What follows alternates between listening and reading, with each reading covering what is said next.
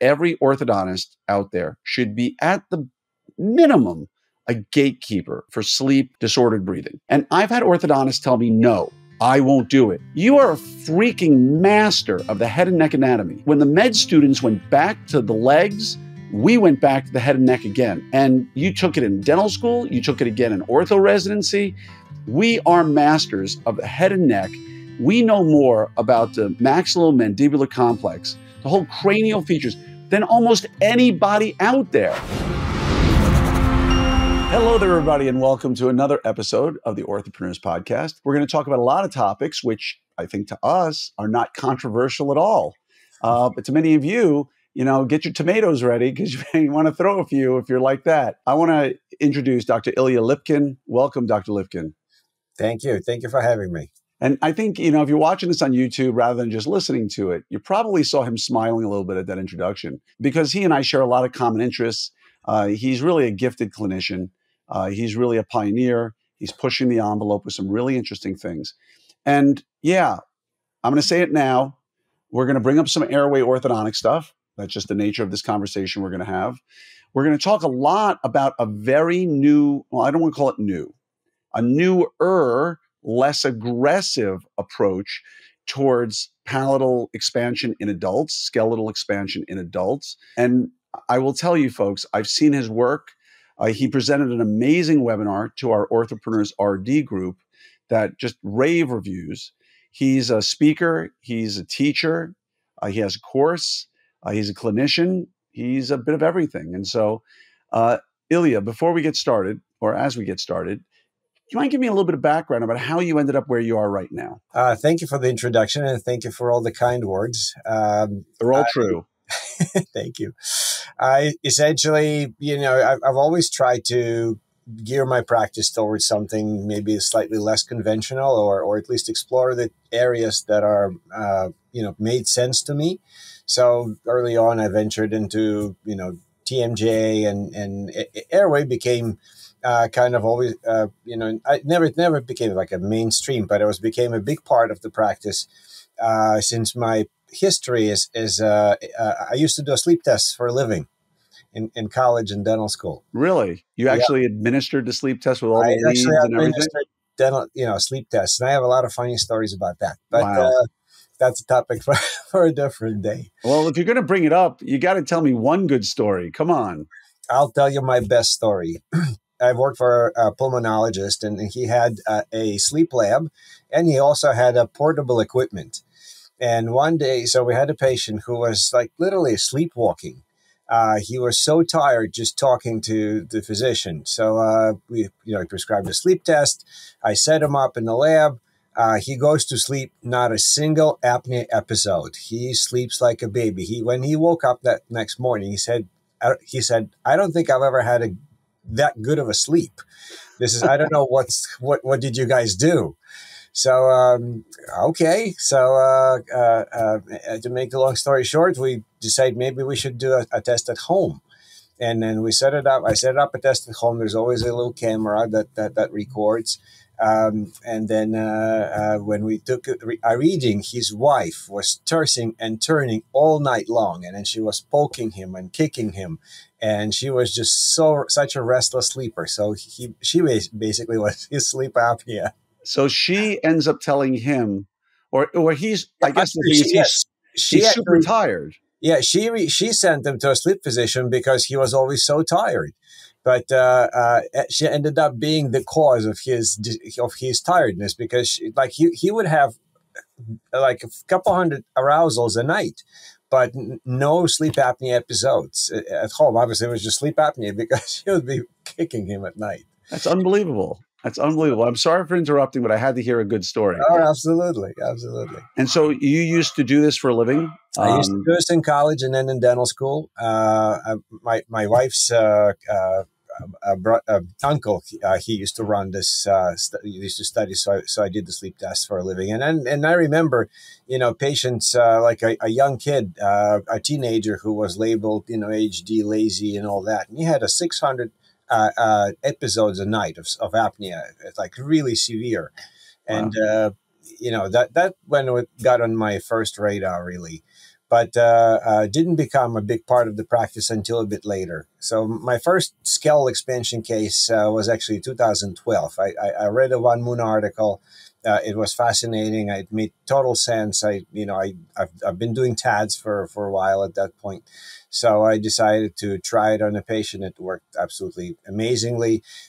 At that time, I used to just modify conventional expanders to be with the TADs. Then MSC came in. I started using an MSCs, and that's how the journey went. And then sometimes when you use the MSC, and primarily I was using it for just a space or protraction or this or that. But inevitably, some patients reported, by the way, after you put the expander in, a couple of weeks later, my wife's telling me that I'm not snoring anymore, or I sleep and feel so much better. I exercise and I could breathe through my nose all of a sudden that I couldn't do before. So all those, the light bulb goes on, and then you start using it more and more, and not just purely for space gain. And I started looking at the patients differently. I've had a cone beam since 2005. I was the first orthodontist in New Jersey who had one. So obviously, in combination with all that, then you start looking at what you do with the conventional expanders with MARPIs, and that's how my journey went. But as far as airway, I really dislike the term airway orthodontist, because while airway should be on everyone's radar, I don't want to, there's other structures that are important, the perio, the joints, the aesthetics, and I really dislike the fact that when someone says gear is everything around airway, disregarding anything else. Some I've seen cases where people just expand out, completely disregarding occlusion, perio, stability, and just treating for the airway alone.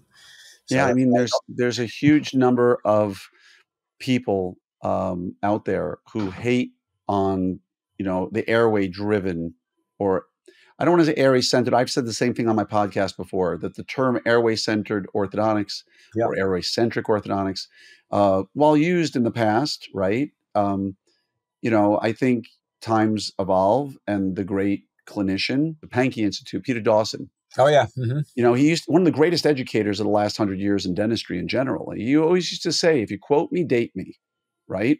So yeah, airway-centered orthodontics was great at the beginning, but we learned, we evolved. And I think it was there because so many people were ignoring it and still are. And, just a quick little addendum to what you said is there is science, really good science, to validate the fact that every orthodontist out there should be at the minimum a gatekeeper for sleep disordered breathing.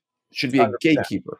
And I've had orthodontists tell me, no, I won't do it. It's not what you are, a freaking master of the head and neck anatomy, right? When the med students went back to the legs, we went back to the head and neck again, right? And you took it in dental school, you took it again in ortho residency. We are masters of the head and neck. We know more about the maxillomandibular complex, the whole cranial features, than almost anybody out there. And I think the part of it is the loudest voices against it. And I don't think we should get too far into it because it's so stupid that anybody would still be against it. The ones who are so far against it are the ones who've never done it. It's like everything else. The loudest voices are, I don't think we should. Oh, have you ever done it? No, but I don't think we should. It's like, hey, I don't like broccoli, Mom. Well, have you ever tried broccoli? No. And I won't because I hate it. I'm like, okay, you take your ball and go home. And when I met with a physician, a pediatrician, who's one of the heads of a hospital pediatricians group here in Dallas, and I started talking to her about the literature. Hey, this study from this year talked about this. This study from this one did this. She said, I'd really like you to come and speak and do grand rounds for our pediatricians. We're talking hundreds of pediatricians. So I stood on a stage with my ENT, and we gave a full lecture to the pediatricians about the most basic of sleep disordered breathing literature. And you know what? Almost all of them knew none of it. They'd never heard of it. They'd never even heard of the most basic studies on facial development, on nasal blockages and facial development, on the effects of sleep apnea. And they weren't screening. And you know what, folks? If you're an orthodontist and you're not at least screening and being a gatekeeper, I'm going to come out there and say, I just think that's wrong. So I'm sorry. My soapbox moment. Yeah, no, there was actual research that's done in 2017 that said that 90% of dentists and dental specialists don't even screen for sleep apnea. And it's just like one of those things, if you don't see it, if you don't look for it, you don't find. Right. Like I used to, early in my career, I used to, 7-year-old comes in, mild crowding, no cross bites. I would dismiss him and I wait.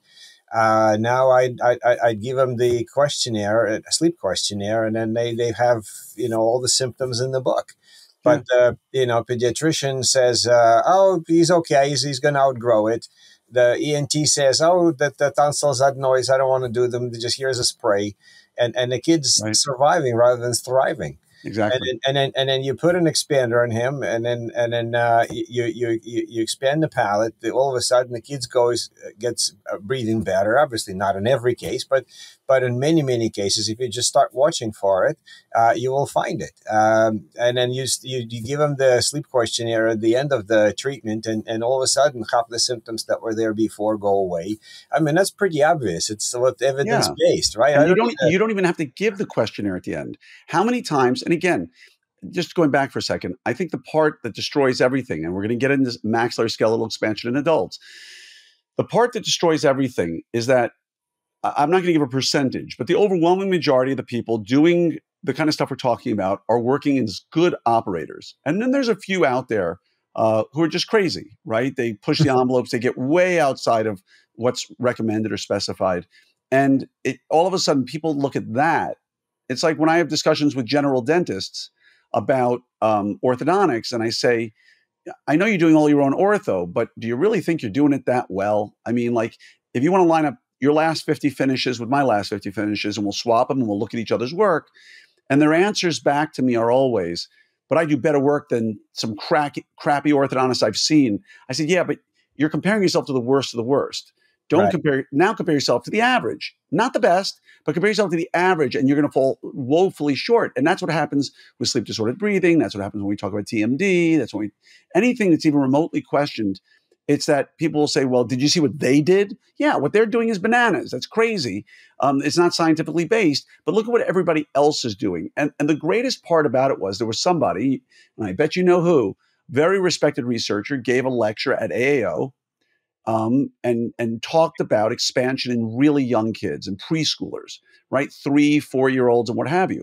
And there are some very loud, obnoxious voices in the world of orthodontics that jumped on that and immediately started to say, there were journal articles written about it, editorials written about it, people pointing fingers. Is this what we've become as an organization?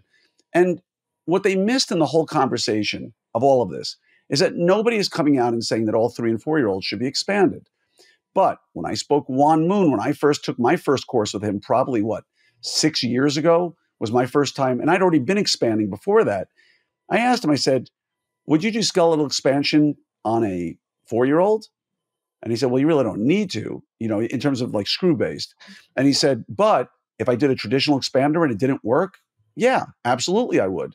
And that's the takeaway message, is that, yeah, I've done expanders on 4-year-olds when they meet all the criteria necessary, right? If the kid is suffering, literally suffering, if the ENT is going to do a combined approach with us and going to do tonsils or adenoids, or they're not going to do septum at that age, but turbinates perhaps, and there's something going on, the studies are clear. You got to expand if you're going to do tonsils and adenoids, and if you're going to do tonsils. There is an actual article that compared the patients who had sleep apnea and they had palate expansion and they had tonsils, adenoids out, or both. Yeah. And it was clearly that the actually expansion did better than tonsils and adenoids removal. But in combination, they had an over 90% success cure rate. Right. So if the ENT doesn't want to do anything, and then parent listen, and the pediatrician doesn't want to do anything, and you do the expansion, at least you do a very minimum improvement. And you're absolutely correct. If the kid's suffering, why do we want to wait? Yeah, 3 or 4-year-olds, okay. I mean, if you want to throw a tomato at me, go for it. And if you want to change your community in a really good way, speak to Audrey Yoon from Stanford and ask her if she and her airway team, which includes physicians, right, ENTs, speech pathologists, to bring them in, sponsor them for a day lecture, and invite every physician, every dentist, every specialist, every pediatrician, every pediatric dentist, everybody you want to bring in ENTs, and pack a room. And you know what? Not only will your practice grow tremendously as a side effect, which is not the reason to do it, but your whole community will now be speaking the same language because everybody will see the same literature. And 2 years ago, Orthopreneurs RD, we took the entire group, whoever wanted to go, and we filled an entire ballroom in LA and brought the Stanford Airway team up. And that was my second time doing that.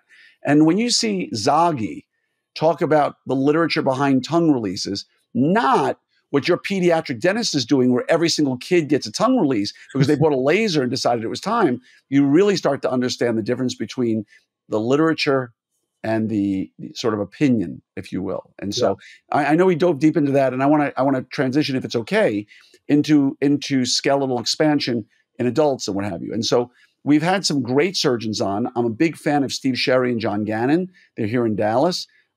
They were, when I first brought them the idea 6 years ago about skeletal expansion, Steve Sherry looked me in the eye and said, "It's not going to work." You know, my first patient was stupid. It was dumb. I had no idea what I was doing. And my good friend, Rebecca Bacow, who was my former general dental associate back in the day, we talk every day, and I said, "This is garbage. It's stupid. It's not going to work." And she finally convinced me. And who was my first patient? Like a 62-year-old woman, right? My first patient ever. And so I said to my surgeon, "I don't want to deal with this. You put in the TADs and let's move from there." And he said, "It's not going to work." And lo and behold, it worked. It opened her up. I did it just purely to get more transverse. It had nothing to do with sleep. But she had a side effect. She said, "By the way, I'm sleeping way better." I say, "Oh, great. Wonderful." Right. I didn't know anything about sleep at that point. And at the end of the day, Steve Sherry became one of the biggest advocates as a surgeon. And this is to his credit. He said it wouldn't work, and it did. And now he said, "Now I got to go learn more about this." And he and his partner, John Gannon, jumped in and learned everything they could, studied every drop of literature they could get their hands on, including everything on distraction osteogenesis to understand what was going on from a cellular level. I'm going to screw up the name, and I think it was Ilizarov did all the... Almost correct. How do you say it? Ilizarov. Okay, fine. Close. Krieger, it's all the same.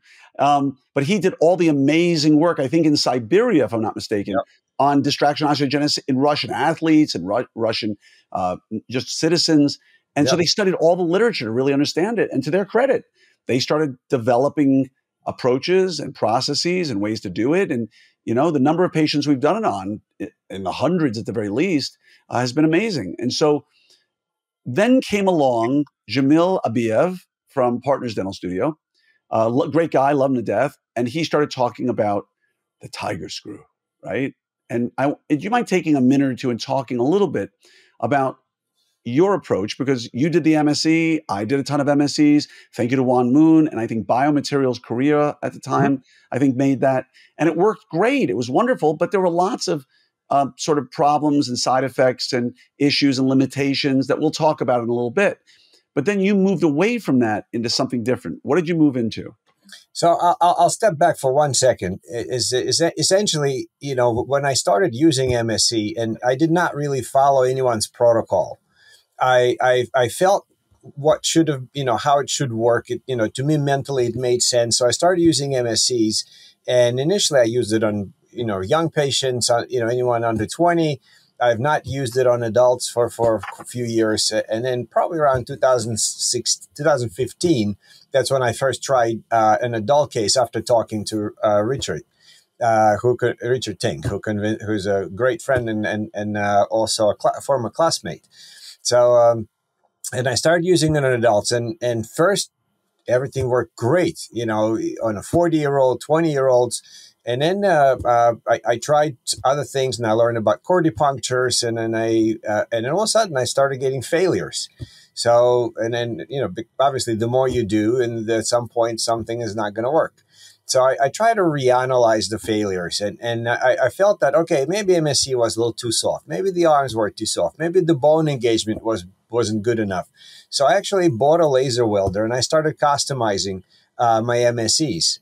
I started adding extensions to them. I started adding actually literally like a little legs to go into a deep palates. I made eight tatted MSCs before anyone else would. And then I'll show you some designs. You'll think it's, I've seen some of your you've designs. seen some, but I've got more. I got. It is amazing to me that people tolerate them. I'm amazed at the biomechanics you brought into them, but the fact that people tolerate them to me is remarkable. Yeah, but and all of a sudden, I used MSC, it doesn't work. I change it to 6, 4, 6, 5, 8 TADs, and all of a sudden it splits. I tried different positions. I even made insane things. But at some point, and then Jamil came along that was able to not only print a 3D framework, we were able to now using cone beam precisely place those TADs to get the bicortical engagement, to get it into best places where there is the most bone. So I don't think the tiger screw itself is anything special. It's just a good screw, better than super screw, which was failing constantly. Right. So tiger screw is just well-made screw, even though recently it looks like they had a couple of failures of their own. But in general, I think that's a 3D printed framework and the ability to place the TADs using cone beam very, very precisely, very, very accurately. I think that's the success behind the partners, Daniel and Jamil, and he's got a team that took this to an amazing level. Nice. Yeah, I think again, Jamil was on a podcast with me a month or two ago. Yeah, true gentleman. I haven't met anybody who's ever had a negative word to say about him. He's so generous with his time. I remember the first, and again, be crystal clear. I have no financial interest in Partners Dental Studio or anything that you do or any, expander company of any kind. And this just goes out there to everybody out there. If you're looking to work with somebody who just seems to be a really good human being, Jamil and Partners Dental Studio have not let me or anybody I know down yet. And I remember the first case I did with him I wanted to make an expander. I showed it in Orthodontic Pearls years ago and in Orthopreneurs, where I wanted to give a tongue reminder on an Essex. And so I buried some, I don't know, O24Y or whatever it was into the model and then did a suck down over it. So it created these sort of like plastic spikes. And I said to Jamila, can you make me this thing? And I mean, literally, he got the STL file and the next day he sent me 5 pictures. Which one of these works best for you? Right. And this one. Okay. And it was like, he gave me enough, but he didn't overburden me with 50 questions. And it came back and was perfect. And he really cares about what he does. And he's a real craftsman. But I'll tell you, working with the MSC and working with the super screw and all the other stuff that goes with it, they would unwind sometimes, right? You get some really strong palate. You get the expansion. You come in, nothing was turned. You go, have you been turning this? Oh, yeah, every day. And you think it was broken, but in fact, it would just unwind, right? And that was an issue. On thin palate patients, where I wanted to engage the shelf of the palate, not which I've seen you do as well with TADs. It was very hard because you only had 4 arms and you had to weld on more if you wanted to. And it was, and I'm not knocking it. It got us to where we want to get. It's like, a Boeing 727 is not a 787, but it got us to where we needed to go to get to the 787. And the other thing that was a real problem, and this was a legitimate, real issue. And I remember they kept saying they'd have a solution for it for years, was let's just say you had an 8 millimeter, right, MSE, and you had a very tight palate, because I think 8 was the smallest. They made the MSE 2. They went to a 6 in the MSE 1, but that was a traditional, RPE screw, and I didn't feel it had the strength it needed. And so you had an 8 millimeter, and you expand, and now you need more. So what did you do? You had to, it was really a dance. You had to take out the screws, you had to pull out the thing, you had to rescan them, put it back in, hold it, rush to the next one, get it in. It was just a nightmare. And though I haven't done it, you've said that the newer appliances, you don't have to worry about that, right? Right. How does it work? Does the screw just come out and a new one goes in? Well, actually, with the conventional MSCs, which I still use, there is a trick where you could comfortably put a 10 millimeter on the narrowest of pallets. And I'll send you a picture. You'll be amazed. I have no doubt. Did you have to go vertically with your arms? No, I mean yes and no. It's just a trick of how to make the model and how to place it, and that again topic for a different Yeah, conversation. it's With the with the custom marpies, because you could really make a custom screws to go in very deep, and with a custom tab placement, the narrow pallets is really not an issue. it's And recently, and I don't know if you've ever, I don't think you've seen it, but I designed a marpy, where after let's say I had a patient that has really narrow palate, and I couldn't place bigger than even bigger than 10 millimeters, but she needed good 14 plus. So what we've done is we did a custom framework, but the way the screw is, when after you finish the full expansion, you literally just back it out. It's removable. huh. You take it out, you put a bigger screw in, start screwing it in, boom, and you got more expansion. And it's very neat That's amazing. mechanism. So it worked. So I got so many questions I want to ask you so people can hear about your Sure. protocols, because when you did your webinar for RD, my head kind of exploded, because here I am with Sherry and Gannon, right? And they're always learning and they're doing things differently. Um, and they would do what they found is that they identified, or at least they believe they've identified, that based on gender, age, and palatal morphology, those three factors went into deciding what were you going to do. Could you just put 4 mini screws in, with an old MSE, and just turn away? And in some cases, based on age, gender, and morphology, you could, and it'll work predictably. But all too often, unfortunately, in the orthodontic space, and I hate to say this, there's many orthodontists who would send me a message after hearing about an MSE and go, "Hey, Glenn, I want to get into Marpies. What do you do?" I'm like, "Oh, so you want me to teach you the entire Bible while I stand on one foot?" Right? Like there's so much you have to know. And then they'll go and put one in and go, "Well, it didn't work." Surprise, you failed before you ever did anything. So they identified, when do you have to just put one in? When do you need to do sort of palatal perforations, if you will, right? Or an Mhm. osteotome technique in the anterior spine area. And when did you need to do cuts in the zygomaticomaxillary area? And, I will tell you, having worked with them on many cases, the results were spectacular.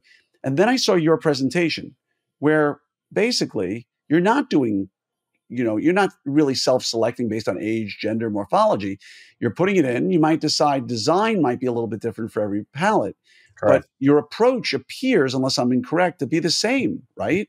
Yeah, I have just a few criteria. We're talking perforations with the piezo, and essentially that sometimes may vary. But my general rule of thumb is if the male is 25 or female is 30 plus, then that will be I'll be doing a piezo in the midline. I may do a little bit more aggressive for someone who is older and then really massive and really narrow maxilla. I might be very light on that as far as if somebody is more slender. In females, traditionally they really split almost with no issues at all. It's the males that are having bigger issue. But so far, my oldest male is 63, who successfully split, and I have a tons 50 plus. So, Nice. and I know that might sound like an outrageous claim, but come check my records to see that's true. I have not had a failures in the past couple of years with the expansion. Doesn't matter age or gender. It's amazing. So, And folks, you did hear him correctly. He said it real fast, but he is using a piezo for splitting a palate. And his technique, if I remember correctly, is obviously going up the palatal midline. And I think you wrap it over the facial of the anterior, or do you not? correct. If there has to be in a nasal spine release, but it's depends on the. Sometimes the roots are so high up, and then the area that above the roots is so small that I might not do it. Okay. But I generally you got to go into the palate. And so the most common question I think you got from the group of people you presented to in RD was, what's your turning protocol? Right? Like that was such a big deal to everybody, is like, what's your turning protocol? And to be honest, there's a lot of leeway there when it comes to turning protocols. What again, there's so many turning protocols. However, even when the way I conclude this is from my MSc days. So whenever I've had more than one occasion, I would start turning 4 to 6 turns a day, thinking, the more the better. Right. And then they'll come back a couple of weeks, and I see the MSc started bowing out, and it's inevitably failed. And on some of those occasions, I turned it back, and I started, let's just go slowly. Maybe it's just too soft to do this fast. And then I started doing 1 crank a day. And then all of a sudden, on the second try, the patient split. I mean, I'm talking about adults. So, and that's how I concluded personally, and I don't have any research data, that the slower it goes, the better. Nice. Just a very, very gentle buildup of the force. So even with the custom Marpies, I never go, I start with the 2 turns per day, and then I slow it down based on the need and how good they're expanding. So a turn with this particular appliance is how much? Do we know how much the measurement on that is? I think it's either 1/4 or even less of a millimeter. Full turn, yeah. Yeah. And so, it's real interesting to me because, again, with the MSc, it was turn, turn, turn, turn, turn. And I'd have people come back to me with a diastema as big as their thumb, right? And to me, that was the worst part of the entire process, is because now I'm round tripping the centrals that I took somebody posteriorly and I expanded them, and they looked great. They're breathing better. I mean, everybody breathed better. Literally every person breathed better. But they had a diastema. I tell the story of an attorney who I used to treat. You have a good story? Here's a good story. I had an attorney I treated who used to drive a pretty nice car. I can't remember exactly what it was, but let's just say it was like an Aston Martin. It was like a really sleek, nice, kind of a sports sedan kind of car. And he gets pulled over by a police officer who was tailing him for a while. And the police officer comes up to the window and he's really harassing him, asking him if he has drugs in the car. And he's like, I don't have drugs in the car. And he keeps harassing him, right? And he finally turned to him, look, he says, officer, I'm an attorney. I know my rights. What's going on here? He says, to be honest, I saw you at the red light. I saw your mouth. I saw you missing your front teeth. And I just naturally assumed you're, involved in meth. I mean, they had a good laugh about it because he thought he was like a meth user because he was missing his front teeth. Wow. But in fact, his diastema was so big, it looked like he was missing his centrals. And, he came in and we all had a great laugh over it. I was laughing only because he was laughing over it. But with your protocol, you don't see that, right? You don't get those 10 and 12 and 14 millimeter diastemas. No. Every case of yours that I saw has significantly smaller diastemas. Is that simply because you're turning slower? Yeah. Sometimes, especially in the patients who are professionals, we might, what we usually do if, let's say, they speak a lot or do a lot of presentations, we slow it down deliberately. So they turn until the diastema shows up. They stop for a day or two. The front teeth start drifting together. And you could restart again on either daily or every other day. And then you could take a cone beam and you could see a significant expansion. Sometimes you'll start spacing showing up distal to centrals or distal to laterals, or all front 4 teeth start tipping a little bit. But, we try to prevent a giant diastemas. I know also there are some guys out there who, like Rick Robley, for example, they use a whole technique with the clear aligners that prevent that from happening to begin with. But there's many ways to do it. But I tried not to get the giant space because that's eventually going to end up with something like this. Exactly. The hardest part was always, I stopped trying to close it. If I was doing a liner case, I would just let it close on its own for the first 3 months, and they would tip in. And they didn't look as bad, but now you had to get the roots underneath them, and that was just a nightmare with the liners. You get them there, it just took forever. I put a big square attachment on the mesial part, so that's kind of becomes a lever to get the roots over. Nice, I like that approach. What are some of the most common complications you find in doing your new custom Marpies? Well, initially with the piezo, the techniques evolved, right? So I watched a periodontist show me the technique of the piezo, Ted Shayer, in Texas, and he was talking about just going in and just splitting the whole palate. We tried that. So some of those techniques resulted in really big side effects like fistulas. You sometimes miss the midline. Well, fortunately, not for me, but I've had a patient who came recently. Someone did P's on him, and they were completely off center. So they did they cut like the floor of the sinus instead of cutting the suture. Wow. So that would be a big boo boo. Right. So sometimes bleeding, sometimes non-healing. You basically, if it doesn't heal, you're basically creating a situation of like a cleft. Or sometimes the areas of even though it looks like on the surface it heals, and I'll honestly admit in some of the early cases that I've done, now that I look at their cone beams a couple of years later, I still see some of the bone defects in that area. So sometimes, being a little bit less aggressive, but, using certain specific technique makes it work. And it seems to do very, very well for the adult expansion. Nice. When you do this whole procedure, and I know we've talked, your practice is such that, you'll do part of the procedure, go into another room, come back, maybe you did the piezo, maybe you put some Mhm. tads and screws, what have you. How long, if I said, hey, Ilya, I'm coming to New Jersey, I want to get a Marpy, I'm going to sit in your chair, get me numb. How long from the moment I sit in the chair until I'm out the door does it take for you, with no other interruptions, to put in let's call it a six screw Marpy? For you, it'd be 8.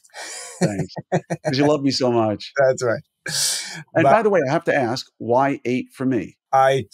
males over 35, it's 8. Okay. I find 6 just not enough lateral support. You get too much either posterior expansion or you won't be parallel. Okay. So I want to get 4 in the front, 4 in the back. Usually laterals. At least 2 or 4, all 4 lateral sides, because the bone in the midline and the back is so thin. But that if male 40 plus, that will be 8 automatically. Well, when I turn 40, I'll let you know. All right. Yeah. So, but time wise, for eight tads For 8 and tads, piezo. probably a total from start to finish, probably an hour and a half, maybe a little Okay. bit under 2 hours. But it's mostly, it's maybe even less. I never really. I know when we schedule those patients on our normal busy day, it takes about 2 hours. But again, it's me going in and out. Right. We usually also, if it's a Invisalign or in braces, we usually do a lower arch bonding or Invisalign insertion at the same time. When I do my courses, it takes about an hour and a half, but I talk a lot and I show a lot of stuff. So probably I would say, an hour and a half would be pretty reasonable estimate. Nice. No, are you pre-planning these with CBCTs and things like that? Every time. I've never placed one of the cut. I have no interest. I'm just saying this right now. As a GP, I did full mouth reconstructions. I did, I did everything. As an orthodontist, I got to be honest. As one of my directors once told me, my goal is to learn more and more about less and less, right? And so I don't want to be placing tads, and not tads, but Marpies in my office. I have a surgeon who'll do it very inexpensively. I'm happy to outsource that. But when you do use these, are the screw holes like guides?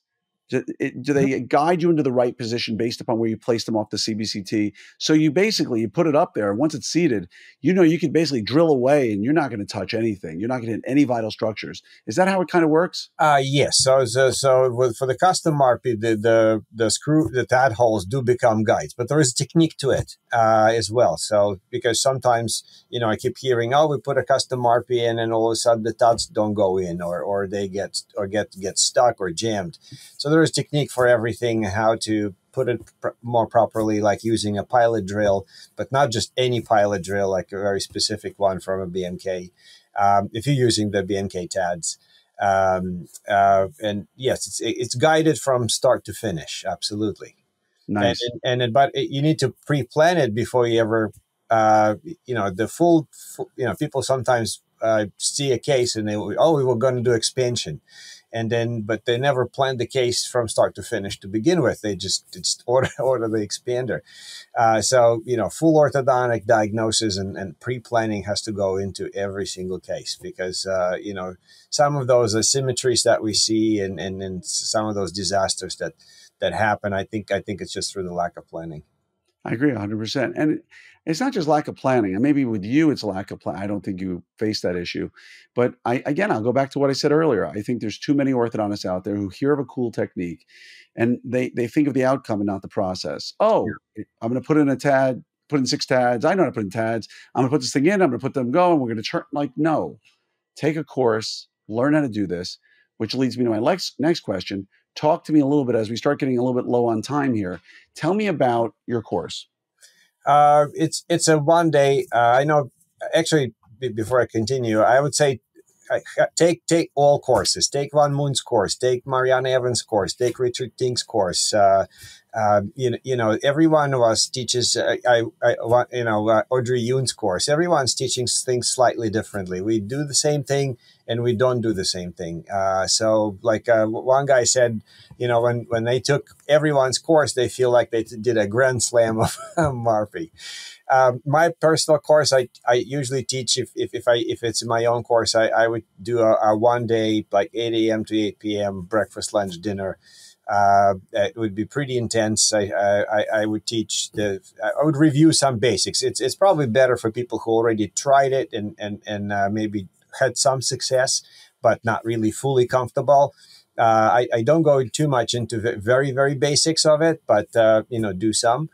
And then we go over the details and tricks of placing, of diagnosing, and then we do have a live patient, usually male with piezo assisted placement, and they get to see it. I have a camera that mounts on my head, so you could really see it up and close from what I really see.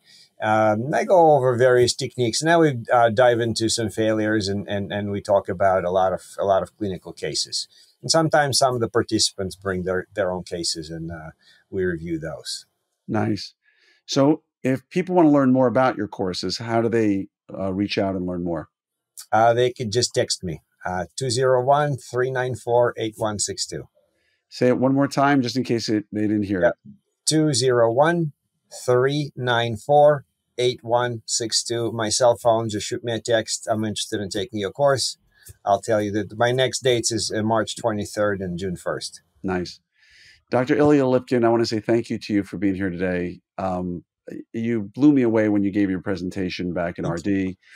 You're really cutting edge on things that are now becoming more commonplace because you're cutting edge on this. And I myself, when I get my MARPI, will certainly be going for a custom designed, tiger screw based, just the whole 9 yards, because I'll need it at some point. I want to breathe a little better. And so thank you for being here. I want to wish you a great day. Thank you for having me. Hopefully the folks who are listening in will give you a call and learn more about some of the fantastic stuff you're doing. So thank you. Thank you so much.